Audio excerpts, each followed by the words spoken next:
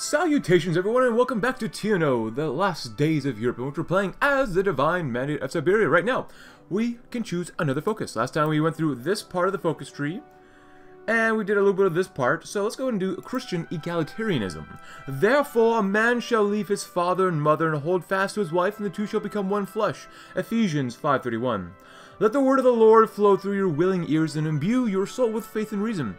This he declares from your tongues, that man and woman are one and the same, restricting them from their heart's desire purely because of their sex's persecution, akin to the tyrannies Nero meted upon the church fathers and their flock. As his servant, father men shall enforce the equality God has ordained between the two sexes. No longer shall either be shackled to centuries of misguided tradition. Total service equality, 50% more recruitable population factor, while we lose some stability and some more support. So be it. But we have a couple comments to go through as well. Ooh, right now we could do some stuff here, but it's okay. I just realized that we are very white here, and the Siberian Black Army, or Siberian Free Territory, is very black. I like the little contrast of colors between here. It's kind of nice. Now, this part of Russia, they don't know what color contrast is, or, you know, it doesn't look too great, but this kind of looks kind of cool. It's a very dark, very light, battleful Siberia, or at least this part of Siberia. And once we do this one, I do want to do a truly holy Russia as soon as possible. So, friendship between all peoples. For there is no distinction between Jew and Greek, for the same Lord is Lord of all, bestowing his riches on all who call on him. Romans 10:12. Yahweh, Allah, Bog, the Lord's God, comes in every language that has ever descended from the Tower of Babel. For it was written that everyone who calls upon his name will be saved. Truly, his mercy knows no limits. If all nations can seek salvation through their own tongues, it will. The kingdom shall respect the Lord's covenant with the Lord's other nations and races. For as long as our men draw breath, no harm shall befall them within his dominion or without. Within his dominion or without. Removes the current administrative strain on our state, which is probably pretty good. So, Wales unifies with England. Did they just go okay with that? Were they okay with that? Nash has been quick to denounce the move, but okay. Wales, I guess there was a peaceful reunification. Wow. Usually I see England probably have to butt heads with the Welsh, but okay, why not? So, a couple comments. First of all, someone said, look how good we're doing here. Oh my goodness. That I probably should have taken, let none go naked, and then communal farming, just so they can get some more equipment, societal development, instead of agriculture. Normally I agree with you, but the only reason I did that is because I always choose equipment, and even though equipment is probably the best thing we could choose, I always choose. I wanted to go agricultural just to get something a little different. So I like to get to modern agriculture. I could have done that so we can get things done faster, but you know, it is what it is. I would like to hire more foreign instructors because you normally don't get that. However, if there's ever a poverty thing, that I believe that does increase your GDP growth. So that's pretty good to do. So I'm going to hire foreign instructors because I think that's pretty good to do. And we do get some army XP, but Italy joins the OFN. Wow, the free nation has just gotten bigger. Major victory for the free world. That is definitely a major victory for the free world. When Italy, of all places... Wow, that looks really cool. Italy goes all the way down to the Horn of Africa. Wowzers and bowsers. Holy cow. And, of course, I guess Central Africa kind of exploded, but that's okay. Currently, what are we building? Some more civilian factories, which would be great. And we only have $1 billion in terms of deficit. That's all. A truly holy Russia. They shall speak of the glory of your kingdom and tell of your power, to make known to the children of man your mighty deeds, and the glorious splendor of your kingdom. Your kingdom is an everlasting kingdom, and your dominion endures throughout all generations. The Lord is faithful in all his words and kind in all his works. Psalm 145, 11-13. From the snowy tundras of Siberia emerges a kingdom without an earthly king. For what crown or tiara shines brighter than Ieso Pantocrator? Within its bounds spreads Christendom without Christian ornaments. Gold crosses, silver trolls, jewel-crusted domes and spires, all ill-gotten wealth, power, and prestige, washed from the church like the sinful before Noah's flood, and like sturdy bedrock, all that remains are articles of genuine, unshakable faith. And through its people blossom godliness without godly hubris. Walk the streets of Amalon, and behold the fruits of our evangelism. A house for every family, 3 square meals for every mouth, unshackled from vice and buttressed by community, men and women akin, or alike, now live productive, happy, and peaceful lives under the Lord's guidance. As the first rays of sunlight grace God's kingdom, a father prays in the altar. Cool. Yeah. Through a glass darkly. Yes, of course, more political power, stability. And now we shall really call ourselves Or at least I'll call myself Father Mocha Lover. I can't even remember if I said that earlier on. I should have said that if I didn't, so. Father Mocha Lover here. And we must look to the west and defeat the Siberian Free Territory, which they're probably still making more divisions than us. Actually, not too much more. That's not too bad, then. That's really not too bad. I kind of wish we could get this done a little bit faster, but we'll be done in September, which is quite a while. So be it. Whatever. A truly holy Russia. After that, the fruits of labor. Oh, we have to go through this part of the focus tree first anyways. The pole man. Better poverty monthly change as well as industrial expertise. Oh boy. Blessed are the peacemakers. Oh, necessary sin. Army professionalism goes down by 0.5 a month. That's not cool. But a sin nonetheless. Ooh. Get more political power gain, lose recruitable population. Enforce humanity. Less minus 15% attack, total supervision. Oh boy. An army of the faithful. That's cool. An army of the righteous. Ooh, basic training. Army professionalism goes up though. Huh. The three temptations of the sinner. The temptations of sin. Oh yeah. There was a comment from yesterday saying that don't let Sudaplatov get too much influence. Yeah. Delete the division template and remove all units created from that. Leash the wolves. Ooh, you do get... that one's okay. There's only one judge. That's kind of cool. But let's go ahead and read through a glass darkly. In the days of the Hebrew children, God approached his chosen, appearing in vast whirlwinds and melting snows with his holy light. But with the ascent of Christ, these miracles were no longer in abundance. So the Father prayed, as he always had done, for guidance, just as the prophets had done. The voice of God within him spilled through the small spaces of the heart. A smiling woman nursing her son in the light of a church's medical bay. A peasant rebuilding a torn-down tenement with the aid of smiling worker priests. A repentant sinner anointing the world with joy in the godless nations of the west, where the tyrants yet reigned in their delusions. These and more the Father prayed for. His heart, like an alabaster jar, spilled open to intercession and to revival should it prove necessary. Not long, though. Had he prayed before he was shown the testament, even Paul had not been offered in all his years of service. The Lord brought his eyes to a pool, somewhere in a deep forest, and as he looked, he cried out, for the image he beheld in its reflection was none other than the Christos Pantocrator, Emperor of the universe, the triumph of David. His voice spoke syllables at one with the speech of angels as he had trembled, and the warm touch of the Savior embraced him, not in judgment but in love. Come, my servant, the Lord whispered. Look again. And the image of the pool was none other than that of his own father. I love you, he whispered, and then the father was father no longer, but Alexander Men. The burning-eyed boy who loved his parents and God with a zeal fierce enough to shake the heavens themselves. He reached out, and as he touched the face, it became his own. The father rose in a cold sweat, his ears ringing with the touch of the divine, and he whispered, Blessed is the lion whom the man shall devour, that the lion shall become man, and accursed is the man whom the lion shall devour, and the lion shall become man. The fruits of labor. History teaches us that at the heart of every community is a healthy spirit. Russia itself is like a village. To succeed, it requires selfless and pure people. We have many workers, but many of them sin, oblivious to the corruption their acts bring upon society. But Russia is also large, so we have no effective way of rooting out all sinners. Therefore, every village shall be ordered to fast, to contribute its wealth for our cause, as a way to punish the impure. With sufficient acts of goodwill, the spirit of Russia will mend, dispel petty attractions to material wealth, and substitute for them a sense of responsibility. We get the Pole Man event, a good minimum wage, and an 8-hour workday. Cool. A good minimum wage, you say. Minimum wage is currently low, which is probably not great. So construction spending factor 100%. We get to good minimum wage, which monthly poverty rate does go up, as well as industrial expertise. We do spend more on construction, which is fine, whatever. We lose a little bit of efficiency cap, which is fine, whatever. Max factors in and say actually goes down, but we do get 5% more stability, so all in all, it's a give and take. Cut, spend more, so we can make things and get more political power, which would be a very good thing. And it's almost September. Yearning for the... Remember the yearning for bread. Oh, that looks so good. Oh, yeah. We'll probably do that one. Oh, let's do this one first. So remember the Sermon on the Mount. Academic and poverty rate.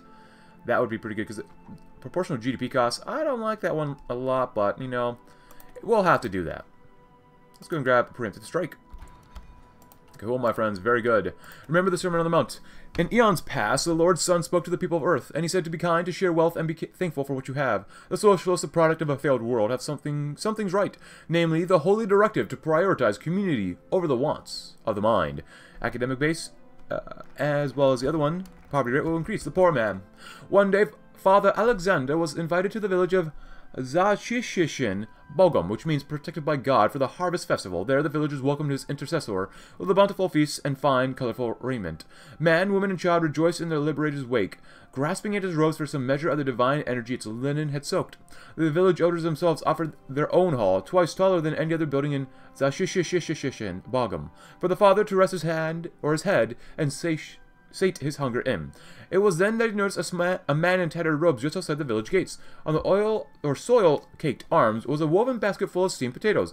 Imploring eyes glinted past his shambled locks, and the passive crowd that stood at least 10 paces away from him. Intrigued, Father Men asked an elder, "Who is that man outside your palisades, and why does he not dare seek refuge with him?" "A trifling matter, Father," replied the old man. "We have learned not to bother with Igor the Mad. That he'd lost his wife and children saddened us, but his grief is no excuse for slovenly appearances." Then the elder guided the father to the hall, but his hand met empty air. For the father was halfway through the hall, and Yegor, when the elders and villagers gathered their wits, one shouted, where are you going, Father Men?" Without glancing back, he said, "Why, to partake in the blessings of Yegor, Son of God. My belly shall be sated by his humble feast, and my clothes shall be kept dry by the thatch of his roof. Keep your stone walls and suckled pigs. The Lord has no use for blessings he cannot share to all." So was the village humbled of its pride. Cool. And we still have Irkutsk. It's kind of nice. I like having Irkutsk. Revitalize these stuff. Yep. When are we going to war with these guys? After 69. Nice. Very nice. As it should be. Yeah, if I can prevent the cost going up too high, that'd probably be good. Ooh, await judgment. We shall face judgment for our sins. I think someone said that we could do at least one of these.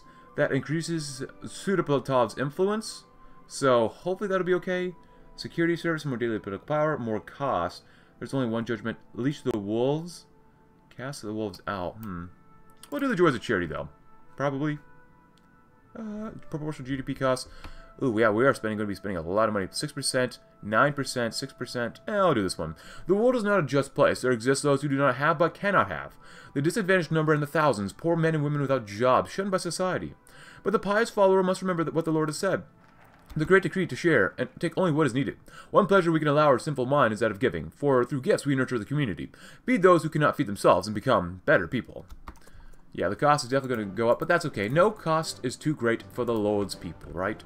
Oh, 1.3 billion, basically. Ooh. Oh boy. Well, that'll be all okay once we can improve our poverty rate a little bit more. 50 to 80% is quite a bit. You get more monthly population, but we do lose research speed because of that. Yeah, 10 a month is rapidly improving. Not bad.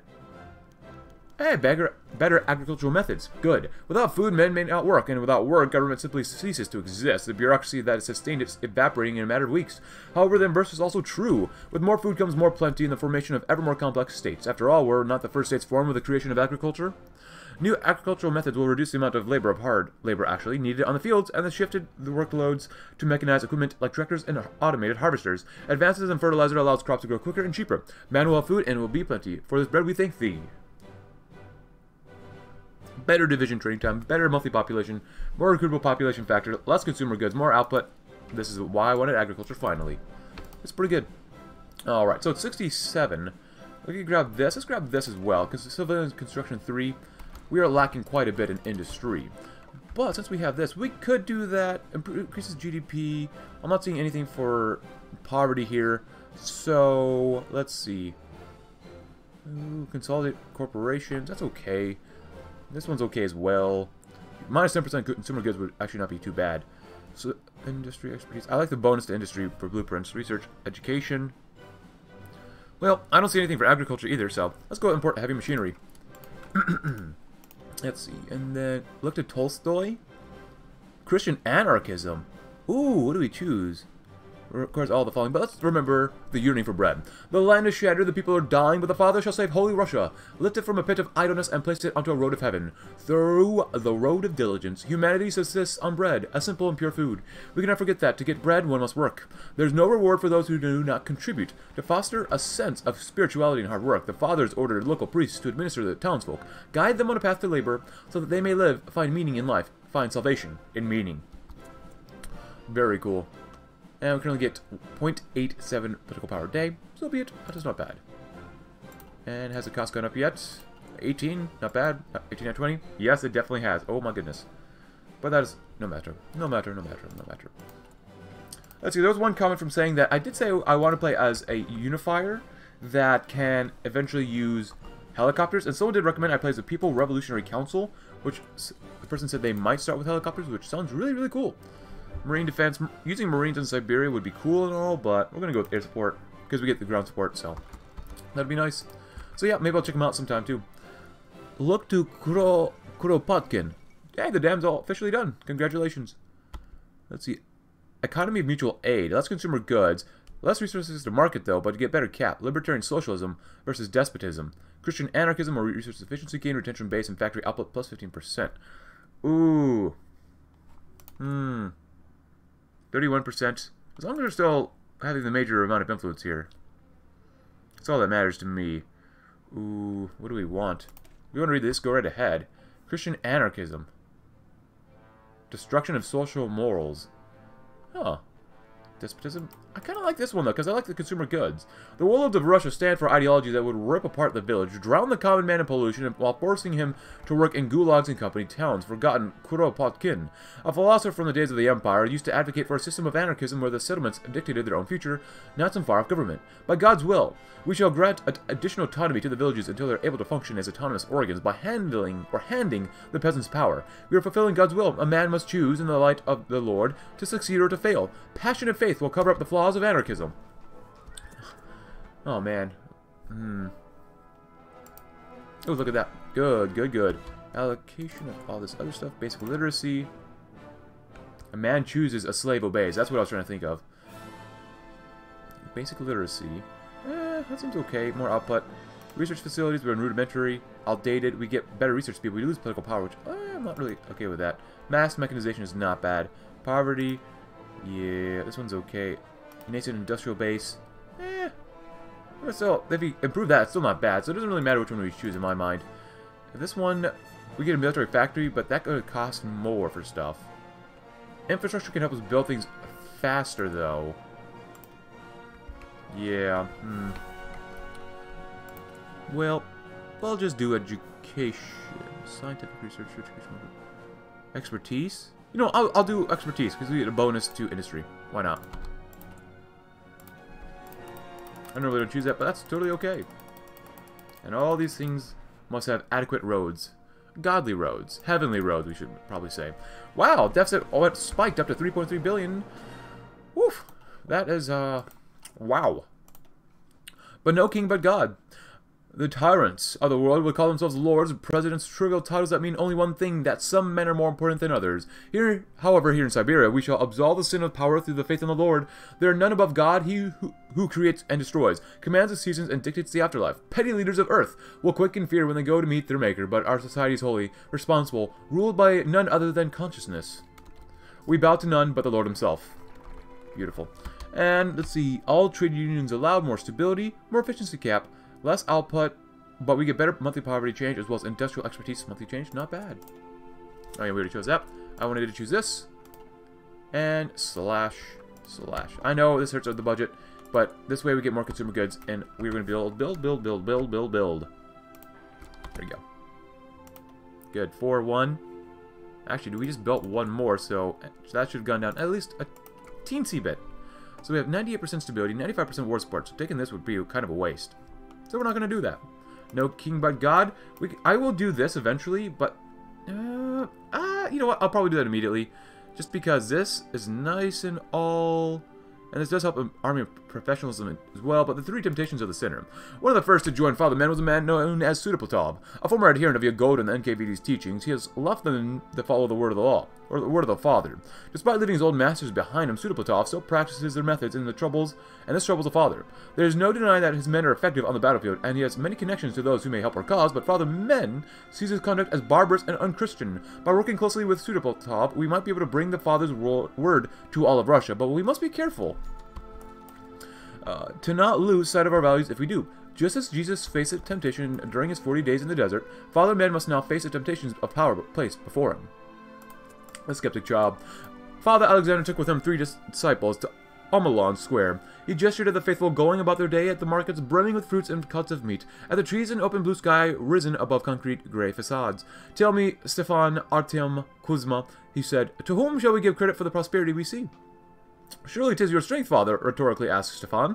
"It takes no small fortitude to endure Siberia's climbs, and emerge a war victor against all odds. Never to mince words," Artyom chided. "Are you daft, Stefan? Did the prophet not say that the strongest are those with knowledge and wisdom? Then it should stand to reason that the father's intellect had borne the fruits around us." Kuzma offered his own thoughts after Stefan and Artyom exhausted themselves. "I find it hard to believe Father Alexander would have succeeded without gift of gab. We petty men are nothing without his heavenly touched words." It was then that a small eavesdropper moseyed onto their dialogue. The child looked the father's robed figure up and down and said, "You look fat and dumb and clumsy." Father Alexander let out a hearty chuckle while he ruffled the grunt's raven mop. "Then you are wiser than 3 of my disciples put together." He turned towards bristling Stefan, Artem, and Kuzma after shooting the child off. "Remember the Lord's teachings, you 3, the father continued. "I am the vine, you are the branches. If you remain in me and I in you, you will bear much fruit. Apart from me, you can do nothing. My brawn, brains, and tongue are merely branches for supple fruits. Thus shall we give thanks not to any earthly king or prophet, but to the King of kings in heaven alone." So were 3 wise men made to learn. Up front, triumphant, he sat in an old wood chair, his eyes glued to the clock. Tick-tock, tick-tock. Back and forth every grueling pain motion reminding him of what he had ordered, what was at stake. Far away, guns roared and men and shells fell alike, men dying for what he had ordered. Around him, those who he trusted most sat in the similar silence, the air full of tension, every mustached face fixed on Tukachevsky. Then a ring, trembling one picked up the phone, listening very carefully. All could see him relax, every clenching muscle unclenching, every pressure point releasing. The man on the other end waited for an answer. After what seemed like quite a long time, he was given one. "Good. Tukachevsky will be impressed." The messenger stood up and gave the good news. The operation had been overwhelming success. Soldiers of the front had routed on again, border guards and military units succeeding in capturing border posts, men, and material with little loss of life of their own. The tension evaporated as all of a sudden a great heavy fog had lifted over the operations room. Many tried to hide relieved sighs, but almost all gave in to this good news. A quiet murmuring broke out between grinning, wide-eyed faces, but was quickly silenced as the man himself stood up. Rising revealed a vintage bottle of vodka, one he had kept underneath his desk since the front had been betrayed and defeated, as well as many cups for each one man in the room. As he poured it into each glass without looking up, he said, "Comrades, it is my honor to stand in front of those who had stood by the motherland at every turn, and now the great victory, I believe their efforts now may pay off. Now we celebrate." On the note, each gulped down their glasses and cheered to a new Russia, a much-needed victory. This will increase the influence of Mikhail Tukachevsky by a large amount. I don't think we're supposed to get this event. That's the literal opposite side of Russia, but I will take one treasure. I will gladly take it, and I did not know we had West Russian Revolutionary Front influences here in the Divine Mandate of Siberia, but hey, we learn stuff every day. Yes, look at this one. It slightly increases GDP growth. Our poverty rate, societal development will slowly improve. I always have to choose that one, because now, 22, which is good, but we have 5.7. One that does complete, we'll have it a little higher, hopefully. So, that'll be good. In 40 days. Poverty, poverty, poverty, poverty. 12.75 every month. That's not good enough, but we will deal with it. 38 days. And then Sudaplatov's men. One of the greatest thugs. Oh, independence for UAE. Wow. One of the greatest boons Sudaplatov can offer to our righteous cause are his old connections with the NKVD. Though the NKVD was a cruel atheistic organization that abused the peoples of Russia, its members had an advanced understanding of warfare, managing a modern army. These men already proved their devotion to our cause during the struggle to unite Eastern Siberia. Sudaplatov has offered to further integrate them into our forces, using the NKVD as a basis for a new army. The father must decide if the strength they would bring is worth welcoming barbarous wolves into his flock, or if they will stay true to the word of God, even if it means risking everything he and his followers have built up. Snake or Savior. When the father knew he was in a dangerous position, Sludoplatov came. When he didn't have enough soldiers to bring his message to Russia, Sludoplatov came. When he didn't have the power nor will to defeat the fascist devils and atheist communists, Sludoplatov came. And yet the danger has only begun. While Sludoplatov may be a powerful figure, able to give much to the father, he is also as dangerous as Snake.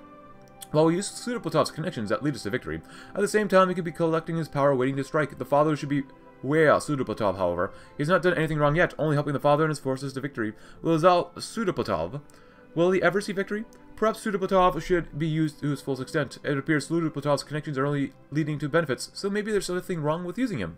Still, we must be aware and beware. Next up we shall do education. Construction. I like the infrastructure, I really do, but meh.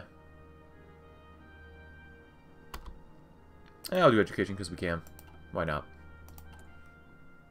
Basic literacy. I suppose the next one we should do is probably agriculture when we get there. So it's slowly improving. It'll get there eventually. Non-nuclear power, not really working on that. Political interference, going up by 2.5 a month, which is not bad.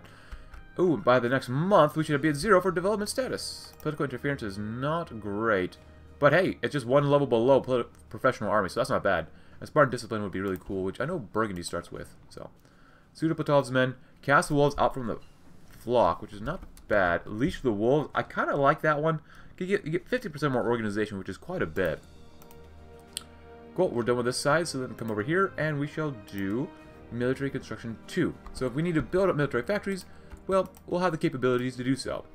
But blessed are the peacemakers. We cannot rely on peasant militias for much longer. Our opponents are beginning to field professional armies using all the tools of modern destruction. By God's glory, we cannot fall behind in this race. The new territories are full of old NKVD officers, foreign mercenaries, and rabid nationalists. It is our goal to reshape the minds of such men. Through the power of prayer, we will convert the unbelievers, give them our blessing, for they bring peace through war. The Father himself will be met with former generals to see if they are worthy of taking a place amongst the pious, or if they deserve the judgment of the Lord, in which we get the sickly man event. Sickly man. 0.9 a day, not bad, not bad. The West Russian Revolutionary Front declares war on the Anti-Communist Volunteer Guard. It must be Onega. I would hate to be, Kirpichnikov right now. Destroy them. Oh, do they actually have... They have their own unique focus tree. It is an obligation. Attack and defense. Wait, can they... breaking the ice. Bolster the Civil Guard. Can you actually, like, reunify with Russia? That'd be kind of cool. Or Finland. Finnish dependence. Status of the communal fisheries. Our righteous struggle. Oh. Is that new? Maybe it is. Maybe it's not. The sickly man. On a snowy clearing outside Omelon, did the army of the faithful congregate. Before them stood Father Alexander Mann, leading today's liturgy. He had donned a contorason over his form-fitting robes with a small three-barred crucifix hanging below his chest as it jingled against icy winds, yet Siberia's gales deterred them from hearing the word of God. Boots crunching snow, however, did. The father was halfway through today's Actenia when he caught one of the soldiers trudging towards him, head hung low like a bandit waiting the executioner's axe. He set his Bible aside. "What ails you, my son?" he asked. The man had neared, enough so that the father could glimpse the emblem emblazoned on his ushanka. His lips pursed thin. Must be why the flock had given them their fellow a wide berth. "Prokor Volkov," he said without prompting. "NKVD. Do you wish for confession, child?" A wordless nod. "Then let the Lord and the Lord alone hear your sins." The words exchanged between them were lost to posterity. What the flock would forever hold in their hearts, however, was Bukharin's erstwhile thug collapsed against the father as a sobbing heap. The priest rubbed circles around the frail man's back all throughout. So was the sinful man reborn. Oh, good. But a sin nonetheless. It appears that not all men are prepared to receive power. Several militia leaders have failed in their tasks, forsaking loyalty to the Lord in exchange for power. They threaten peasants, take extra rations, and abuse their surplus of weaponry. Such subversive elements are to face swift and immediate removal. We had higher expectations for the willingness of our people to accept this grave task of war, but the minds of the people of Siberia have yet to be fixed. Another general committee will oversee the replacement of the corrupted officers by those who have exemplified their piety and willingness to leave this good earth in service of the good cause. Religious deferment, we get less recruitable population factor, but we do get more political power, stability, war support, and research speed. So that's all in all pretty darn guard, I'd say. Guard, good. More agriculture. We must harvest the fields, work the fields, toil in the fields. We must. Let's see, agriculture's right here, 2.25. So that'll help us out. We saw that one a little earlier. Oh boy.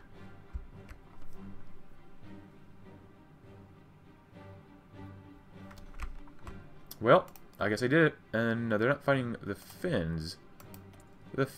Oh, Karl Lenark Osik. No focus tree, but that's okay. But a sin nonetheless. Do we have any research coming along? Nope, that's okay. A necessary sin. Army officialism goes down a little bit, so be it.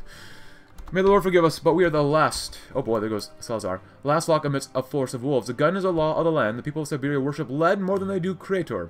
We will fix this in time, but for now, survival is the utmost priority. Arming the citizens' militias will be followed by a general committee, consisting of high commanders and local peasant leaders. The committee will analyze our situation, set research goals, and help coordinate villages for the creation of new munitions plants. God bless our holy task.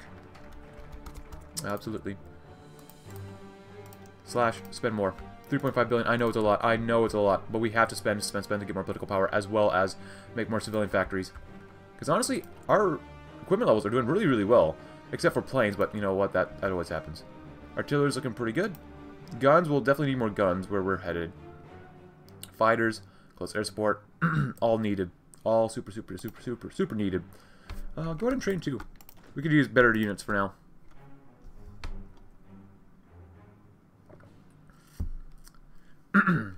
.96, we're roughly 1 a day. Not bad. And actually, we're going to have research done here soon as well. Cool. Airland strikes, and then we shall do vertical envelopment. Even though we can't really use this that well, that's okay with me. Hey, 50. Construction, scientific research, facilities. Slightly increases GDP, which is okay. Weekly manpower is not bad. Research facilities, I suppose we might as well. Oh, that is industrial equipment. You know what? Let's do prioritize military industrial development. I almost never do that, but if that helps our industrial equipment, we'll do that. Why not? Enforce humanity. We get less attack, minus 15%. Oh my goodness. Although we must sin to survive, it is imperative that we do not abandon the soul. God hath commanded his flock to not murder. We do not destroy life out of malice, hate, or envy. Our work is necessary, a fact that some people tend to mold to shape their own narratives. The general committees will focus on reshaping the minds of the militias to be forgiving of the enemy. Russia shall not arise from the ashes by killing its own. Only through forgiveness can we rebuild. Military supervision. Right now, what are we on? Economy, social, military laws. Conscription. Women, military supervision. We are military policing right now, which we get plus 5% attack, minus 5% war support, and leader experience gain goes quite down. Total supervision means we lose basically 20% division attack, which is so much. We get a lot more experience gain though for our leaders and more war support. So I don't think I've ever really chosen a nation that does that. But cool. Now this hurts our civilian factories. Conversion cost goes up. We get more military factory construction speed for 45 days, which I'm not going to do since I think we already have enough for now. So, but we do get more industrial equipment and a military factory and increase our GDP. So, all in all, there's pros and cons. It is what it is. Hey, look, annual growth, 6.4%. The poverty one is so good to choose for more growth. I love it, love it, love it, love it. Love it like our God. But it's not our God, no. God is only our only God. So he who can keep a cool head during the harshest trials is truly blessed. The Lord recognizes the sacrifices we make, but does not forgive infringements on his holy law. There shall be no slaying, no murder, for that is for the godless. All of Russia is our domain, stolen by our forces of the darkest hour. Our war is, in fact, a holy struggle for the soul of the nation. Salvation comes to those who take it. With a heavenly blessing, we shall not die in vain. We even lose more attack. Ooh, we go down to basic training? Oh, that sucks. That really sucks that we actually lose stuff. We should probably focus a little bit on artillery, so this way our attack, no matter how gimped it might be, can still hit pretty hard. We got all the war support that we need. We got all the stability that we need. Religious deferment, huh? Hey, more political power gain. Okay, cool. And integrated military, minimal... oh, we're on minimal training. Oh, we go to basic training. Wait. Okay, so we don't go down, we actually go back up, which is actually probably very good, which helps our training out more. So basically, we get 5% more organization, we get 5% more attack technically, we get personal cost modifier goes up, which is unfortunate, we get more defense, better minimum training, well actually, not better, we get worse minimum training levels, 30% better division training time, mobilization speed goes down by 100%, oh that actually hurts our monthly army professionalism, holy cow, minimum training actually hurts you quite a bit, I don't like that. So now, actually, this is rapidly improving. At 8 a month, yes please, an army of the faithful. The father preaches selfishness, and as the priests obey. After all, how can a true man of God sit behind the front lines while his children risk life and limb in defense of the church? The priest must be prepared to fight along his people. Fortunately, most priests are also devout followers of the Father, so their loyalty is assured. Naturally, not all priests are fit for active duty. The elderly shall be advised to report spiritual support, planning services alongside the general staff, and organize village defenses. We get better supply consumption, better defense, reinforce rate, minimum training levels. Yes, yes, yes. And let's take a look at how badly we hit the GDP. Oh, God, that hurts. Oh, that hurts. Man. Being holy is costly. Horizontal industrial organization? Well, why not? So after this, it's time to discuss Pseudopotov. Political power, Pseudopotov's laws. Ooh, that hurt us with more money. Leash the wolves. So hold on. So we gotta figure out. We can cast out the wolves, in which we lose the motorized division template, which is actually okay since I think we might have killed that one off. Actually, yeah, it was only one division, whatever. But I like this one quite a bit. I'm only going to choose one of these, though. Discipline creates holiness. We get more daily political power, security service, more stability, civilian intelligence, but that costs more, so I don't want to do that one. Or we do create an intelligence agency, but you can do that anyways. Stability and political power, yeah, and so many could be saved. Yeah, that's okay. So we'll probably do Leash the Wolves. So, yeah, we might as well. During the wars to unify Siberia, Pseudoplatov's men refused to allow or follow the father's prohibitions on unnecessary violence and killing, but they were also the most effective soldiers fighting for a cause. Perhaps the Lord sent them to us so that we may redeem these men by working with them. After all, the cause they fight for is righteous, even if they themselves are not. By reminding them of the teachings of God and the Father, we may be able to persuade them to act in a more Christian manner towards their foes.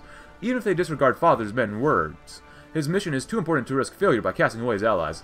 If only those allies were more respectful of God's laws. So we're only going to do one. We should be okay if we only do one here, right? And if it's not okay, well, then you'll see me fade in, fade out, and fix this a little bit. Research facilities. Construction speed is not bad. 15% is not bad. I almost never choose that, though.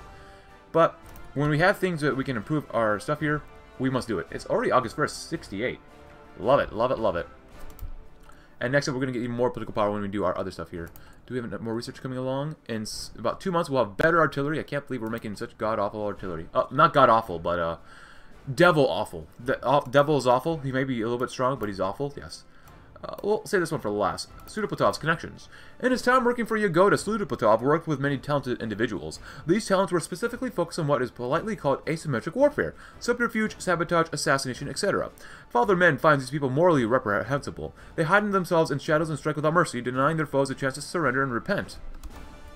And not caring for how many innocents they may hurt or kill as long as they can accomplish their goal. Their methods are unchristian, but there's no denying how effective they are. Pseudoplatov has offered to use their talents against our enemies. Fighting in such a dishonorable way is contrary to everything the Father teaches, but if we are to unite Russia as Christ has commanded, such tactics may just be necessary. Only 4.5 billion annual deficit. The Russo-Finnish ceasefire seized. The perfidious Finns escaped justice again. Ah, they had to demobilize here. That sucks for them. Oh well, that's not us. Yeah, we are really hurting this. Recruit former NKVD. Has offered to recruit more of his former colleagues. This will raise another NKVD motorized brigade. His influence is currently medium. Well, that's where it's going to stay. Hiring foreign instructors? Oh, yes, please. Yes, yes, please. It adds more to the debt, but that's okay. Debt is but a number. From what I learned when playing with Glenn, if you hit a high enough debt number, at least at the time of this recording, probably, the debt becomes zero. If you go over like $1 trillion, 2 trillion, if you go over 2 trillion, the debt becomes zero, and God will bless you then. Even more so. Really maximizing this out. So, we shall do... One does not live by power alone. Father Man did not create the Divine Mandate as a path to power. He founded it on the orders of God Almighty to pull the Russian people out of darkness and back into His light. God is guiding our path, and as long as we do not stray from His teachings, He shall not steer us wrong. We do not need to resort to trickery and espionage as our opponents do. We shall meet them as our friends or as enemies, honorably and righteously, knowing that we stand with the Lord and He will not fail us, whether He succeeds or fails in His task. Father Man will go forward with a clean conscience, knowing that he has conducted himself as any good Christian should. Pseudoplatov's offer is alluring, but the temptation of power is the oldest temptation of all. And the Father will not be led astray. We get stability, which we don't really need. We do get more political power, which is something we could use. Anything here that increases anything else? Weekly manpower. Ooh, hold on. Now, let's do some math here. And by math, I mean just some basic calculations. 60 days is about 8.5 weeks. So we'll say 8 weeks. 8 weeks times 750, that's about 6,000 manpower. So that's not bad. That's kind of okay. But it's not bad. And I like the consumer goods, but we lose stability, which is okay. Infrastructure, I like the infrastructure quite a bit, and get more resource efficiency gain, which is okay. I like the construction speed, plus 15% quite a bit. Weekly manpower, well, you got 5,000 manpower. Actually, this one gives you more manpower. You do lose stability with that one, and you do get stability with this one. Ooh, you know what? I almost never choose this. I don't want to use civilian factories, but consolidate state resource corporations. Let's choose that one, because I almost never choose that. Because we can. That'll be cool.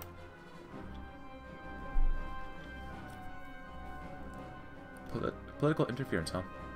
Cool. 30 days left.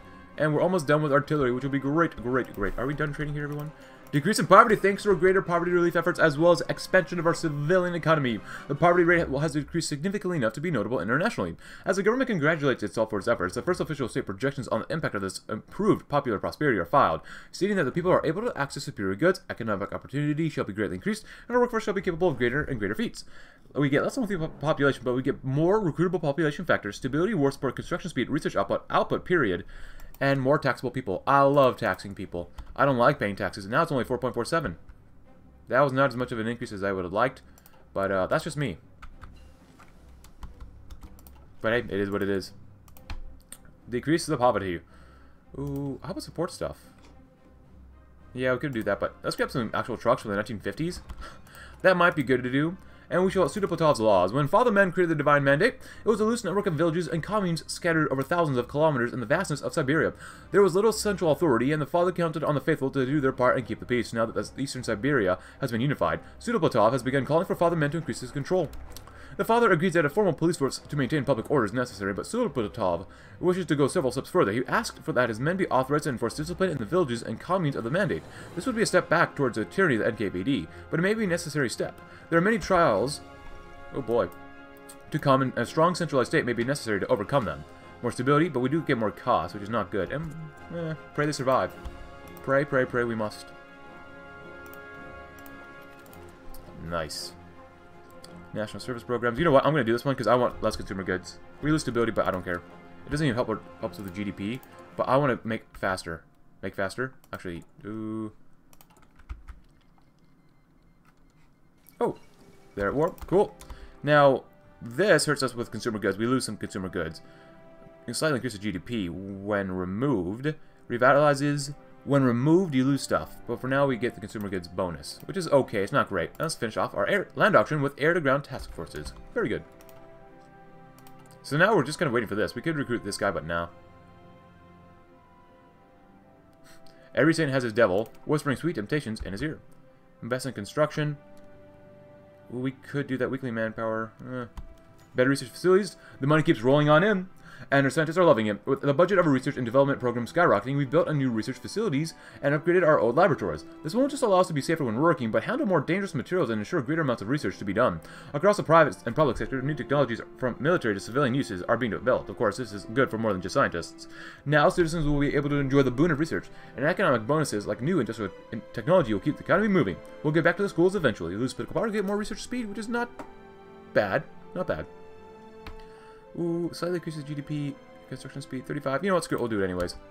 Build, build, build, build, build. We gotta mitigate the GDP stuff. The deficit. Oh my goodness. Do that there and then do that there. Very nice. Only 110 in terms of army XP, but that's okay. How much support equipment do we have? 1.2 thousand. Well, let's see. Normal infantry. Not bad, not bad. Go ahead and do that. That looks really good.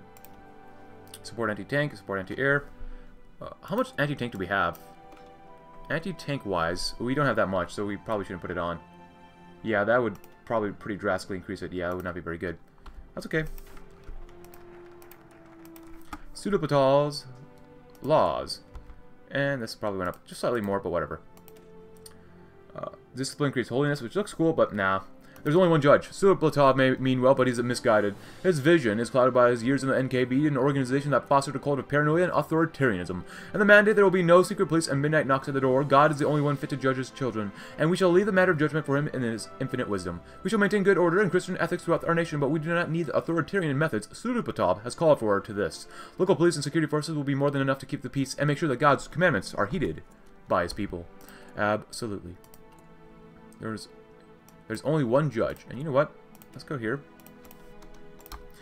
And begin making the thickest godly divisions. You know what? Godly. Inspired by his holy word, godly 40s. In which we shall throw on elites. We call for the commoners. There is no elite. There is no light infantry. There's all but infantry. This actually costs 5. For some reason I thought it said 6. Cool. If I convert half of you guys to godly 40s. You know what? I don't like the word godly. No, we're not godly. No, no, no. We're whole. Holy 40s. There we go. Now, that probably hurt our equipment a little bit, right? Oh, they definitely hurt our anti-tank, which is not good. That's alright, though. Anti-tank needs a slight boost, and that's okay. There you go. Ooh. Well, that'll come along. No worries. No worries. 46 factories, of course not enough. Don't look at the debt. Just by the number, and await judgment. For many months, Swagbucks now has sent various requests and demands to the Father Men, seeking to reform that divine mandate to fit his vision and entrench his influence. His suggestions have been logical, as well reasoned and effective, but they clash with the Father's morals and teachings of God Almighty. After months of intensifying conflict between the two, Swagbucks' demands have finally stopped coming in. It appears a new equilibrium has been reached. Either Swagbucks has finally accepted men's teachings and realized the error of his old ways, or the Father has succumbed to old or enough to his temptations that he's ready to escalate his campaign to reform Siberia to the next level. Only the Lord which knows which shall come to pass. For the people of Russia, time will have to tell. Hopefully, that was okay that we chose, you know, one. Ooh, import heavy machinery. Yes, please. He has medium influence. Hopefully, we'll do okay. I really hope that we do okay there. So, please don't hurt us too much, men. Not too much, please. 0.9 a day, not bad, not bad. When's the next research done? In about 2 months. That's not bad. Construction-wise, it's not fast enough. December 29th. In about a week, we'll have another civilian factory. Military austerity. Goodbye. Go up. Wow, almost 5 billion. Woof. We need way more civilian factories to minimize this. Of course, once we take out the Siberian Free Territory, our GDP will rise drastically. So, I'm kind of hoping for that. Worker training. Oh, you betcha. Oh, Chet, you betcha. Now, I don't mind making civilian factories, or infrastructure, I should really say. But 2 at a time, 2 at a time. So I want 2 civilian factories at minimum at all times going on. Prepare for war. Cold Dead is unfortunately going by the recent actions. It seems that all hopes of peace with the Free Territory have been dashed. In an announcement from Novosibirsk, the central Siberian state has claimed that we are an illegitimate state that stands in the way on the path to reunify all of Russia. Following the declaration of hostility, they have expelled all of our citizens within their borders. As the military starts to mobilize, the clouds circle the horizon, and it seems that our conflict of interest shall be settled on the battlefield rather than at the negotiating table. And we shall be waiting justice, and we are now done with our focus tree for now, until we take out those unholy, heathenistic Siberian Free Territory. So be it. Infrastructure. We get less war support, we get political power. We need that one. Normally I don't like choosing this, but we could probably use more military factories for now. Happy January 2nd, 1969 though, my friends. You know, we'll do that one, why not? Awaiting judgment. Oh, bonus to recon. I like that one. So, Father, it is very good to see you, Swagbucks said as Alexander Men stepped through the door into the small room. Have a seat. There are some things I wish to talk about. Men sat down in the small chair, saying coldly, I believe it is I who have something to say first, Swagbucks. Men paused, watching Swagbucks' reaction. Are you betraying me, Pavel? What? I would never. Where are you getting these ideas? S said, unaware Men knew of his plot. This was supposed to go to the other way around. Had he miscalculated? Well, it appears your NKVD divisions are taking your orders, but not mine, Men said. You've also been collecting funds, and my generals are reporting weapons disappearing. I believe you gained too much power, Swagbucks. Chadek, Clovis, come in here, please. Your temptations have failed to turn me, and you have betrayed no one but God himself. Men stood up to leave Swagbucks to his faith. Swagbucks dropped to his feet of men, begging, Wait, I repent, please. I was just trying to give us a chance at actually reunifying Russia. I promise I remain loyal, please. Men looked down at the man at his feet. You were sure Swagbucks was hiding something. Was he really repenting, or was it a lie? Still, Men was always supposed to forgive, wasn't he? Would it be hypocritical to let Swagbucks rot in some cell? Let him go. It's not the way of the Father to let a repentant be jailed for the rest of his life. A grand showdown. If you want to read about that, go right ahead. This is, let us see who will stand tall in the end. This is basically when we chose the prepare for war decision here that Siberia instantly took against us. So, not really super important to read that one. Increases GDP. I like GDP, but we might want to save more of our political power for more regional developments. So, who's next? Literacy is doing really quite well. Outdated research is doing a little okay. Agriculture is slowly going up as well. Poverty is rapidly improving at 5.5, so that'll be a while though. Manufacturing, it will take a while. Nascent industrial base is getting closer, As well as army professionalism, 9 a month is not enough. Never enough. An experienced industrial base would be very bueno. And next we shall do, oh, Michael Harrington what the? I think this is the first time. At 69. Democratic Socialist. This is the first time I think I've actually seen Harrington win the elections. Can a specter of poverty finally be slain? He's a democratic socialist. Bruh, this is the very first time, I'm sure this is the very first time I've ever seen Harrington win. Holy crap, I like his hair, I really do. It's kind of wild. End of the voodoo... Oh my goodness. I need to play as Harrington sometime. The carelessness of Bennett. The end of voodoo economics. This will make us fiscally whole again. Real in the military, our revenues will increase. Let it run its course. Tone back the trade. Bro. Whoa. Cross the country. Meet with activists. The other America. Tackling the causes, tackling the efforts and issues. America for all. Grows a little more unified and end of poverty. Cool. That's really cool. And then, of course, they have fighting tyranny since 1776, which is pretty cool. Alright, let's come down here. And third time for GDP growth. Don't mind if we do, because our debt is currently getting pretty close to our GDP. So, and we need to begin the invasion. Very good, very good, very good, very good. And let's grab some more output. Beautiful. 2 lines at all time. Increase the amount, increase the amount. Very good. Only 5.2 billion at a time, that's all. That's all in terms of deficit, that's all we have. Are you still training? You are barely still training, which is fine. So we probably should get ready to go to war. And we have some 40 combat with divisions, which will be very, very good. Stop training. And do we have any planes? We have a few planes. Not many, but a few. But they shall suffice for what we need. Hopefully. Education? Yes, please. Moderately increases GDP. Don't mind if we do. Ooh, that does increase our GDP slightly. For 35 political power, we get about 1.9 a day.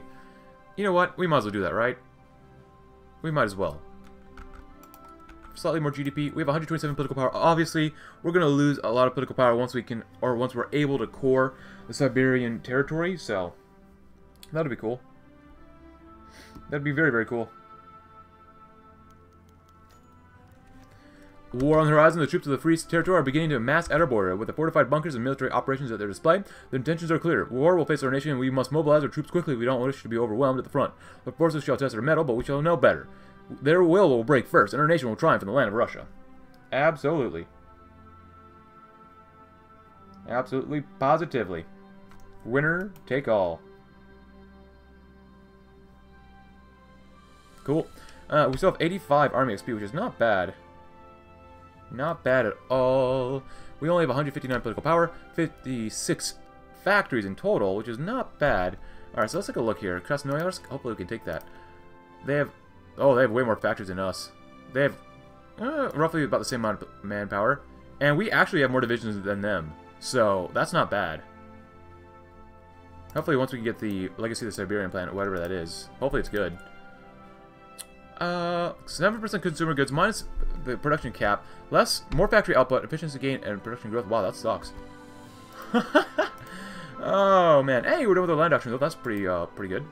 Jet engines. Let's get some better infantry stuff for now. Let's make sure that we do actually okay, because I've kind of neglected that so far, so. And we'll probably stop cutting down the civilian budget. And we're probably, ooh, well, if we do this... I mean, technically, when we do increase the budget for civilian spending, you do get better consumer goods, stability, construction speed, so... And Iberia abolishes the Iberian Council.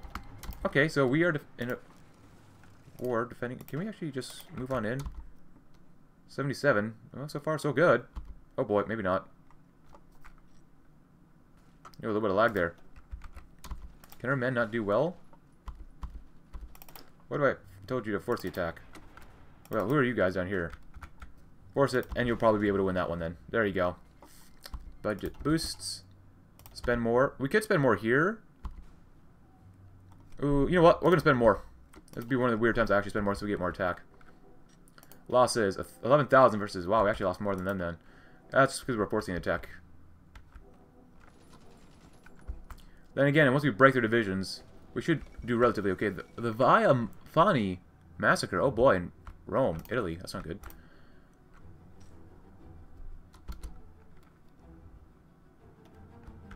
$26,000. They've only lost 10,000. That is not ideal. But we'll win. Galvanize a peasantry for war. Oh my goodness. Yeah, this stuff, that's not bad. Minus 20% consumer goods factories. Holy cow. Encourage agricultural mechanization. That's fine. It's not bad. Alright, let's stop attacking all willy-nilly and crazy-like. Alright, so we've lost probably about 30,000. They've only lost 10,000. We gotta be a little bit more smart about how we do this now. Nice. Oh. So basically everyone's fighting now. You guys are killing each other. And then we're killing each other. They're not really attacking me though, which is kind of sad, but whatever. Alright, push these guys over the river. There we go. That was pretty costly, those attacks. But overwhelming force in certain areas should do relatively okay for us. Basic motorized, nice. Get some better motorized. Let's grab some more breakthrough. Yeah, breakthrough probably would help out quite a bit. Temptations of sin, no thanks. Begin the invasion? I mean, I guess. It's fine. So now we gotta be smart about this. Darn, we have to be smart about this. Darn. Good. Good. There you go. Yeah, we're just smart about it. We'll definitely make sure that they have more casualties than us. So, you guys go down there. You guys can go there too. Strike with overwhelming force. Then again, I mean, we did get like minus 20% attack or something. Or 15% or something like that. So that's not... Oh boy. That's not good. They're actually attacking us now.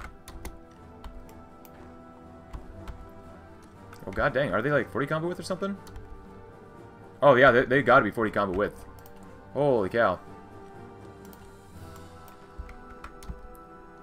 Please just don't overrun my soldiers, that would not be very good. That would not be very good at all. That'd be good. Help them out, help them out. They take our territory, we'll take theirs. 53,000 losses versus 35,000 of our own, that's not bueno. Anything else? Nope.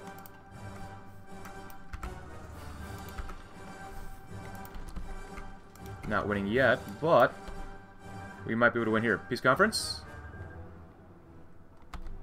Oh wow, that took a while for it to kill Scotland. Holy cow. I'm going to defeat Scotland, but that took quite a while. Why are we not doing so well? It's because our attack is not very good.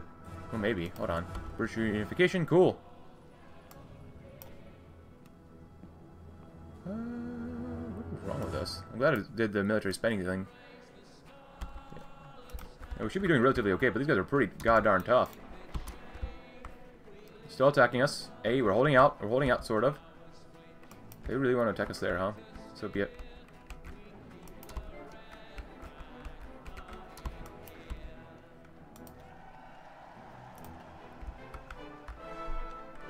Good. Let them attack us. Let them fail against us.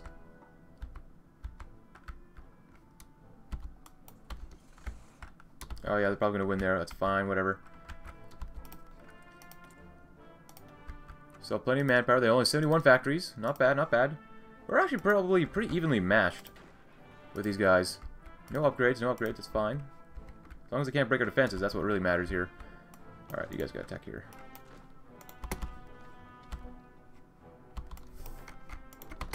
There you go.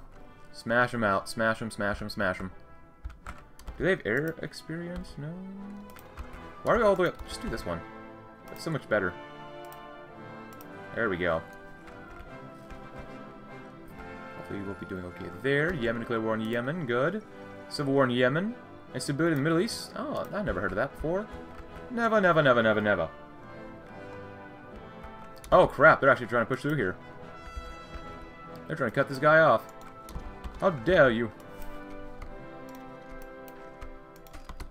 Oh, you're actually defeated. That sucks. If that's the case, you know what? I'm going to have you retreat then. You hold. You and you. You might be able to attack here. Maybe. You do well. Just don't get us cut off. They're not moving, so. Holy crap. How are you... These guys are strong. Yeah, 40 combo width. The AI loves 40 combo width. There's no point even trying to fight then without 40 combo widths. Holy crap. That is insane. But they are taking quite a few losses, hopefully, with this as well. There goes that auto-saving. Takes forever. They have taken more casualties than us. Yeah, maybe we should really focus on producing more weapons and stuff. Wait, they actually beat us here too? Are you kidding me? Yeah, at this point, I don't care. You know what? Everyone here, You gotta become 40 combat with. We gotta match them. We're out of pretty much everything now, but that's just something we gotta do. So be it. Instruction in Oman. So be it. Don't lose. Don't lose. Don't lose. Don't lose. What the hell are you doing? Get down there. Just don't get cut off. That's the most important thing. 44, 43. I'd rather have you die here. You're not that strong, actually. You're only 20 combat with, so. And man, these guys are weak, weak, weak. But that's okay. Propaganda. Yeah, get more stability. Why not? Wowzers. As long as we don't get encircled. We don't really need to focus on the north as much as the south. I think the south would take Kemerovo and Novosibirsk, because that'd be good. And there goes Spain. No, we have more divisions than them, no. But that doesn't mean they're any good. Yep, Spain is Battle Royale mode. You guys actually win here? You might be able to. Even though you guys are pretty darn weak. We'll make their enemy weaker. The Iberian Wars. In a war, there's no winners or losers, only victims. Iberia's darkest hour. They still have plenty of manpower, though, which is not good. I hope they're running out of equipment, though. Good, good, good, good, good, good, good, good.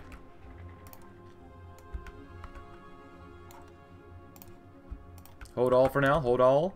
Because I want to strike here, but they're actually looking sort of weak in that area, which is fine. Ooh, good. Slightly more attack and breakthrough. It's going to be even more. 10% more. God dang, that's a lot. Stuff. 10% more. That's not bad. Alright, where's a good place to... Oh, they're attacking us here again. Very nice. We might be able to attack over here. No, don't start losing immediately. That's not good. You should be able to break over here. Come on, guys. Come on.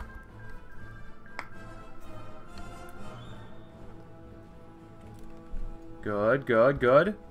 That's a lot of political power, because we're going to need a lot of things by the time we're done here when we win the war. Oof.